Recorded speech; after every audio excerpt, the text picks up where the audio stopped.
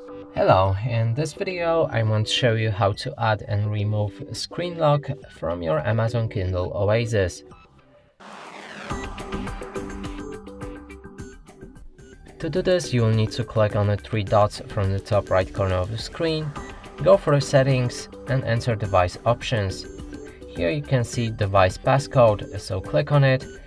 Now the status is not enabled, that means I have to set up the password.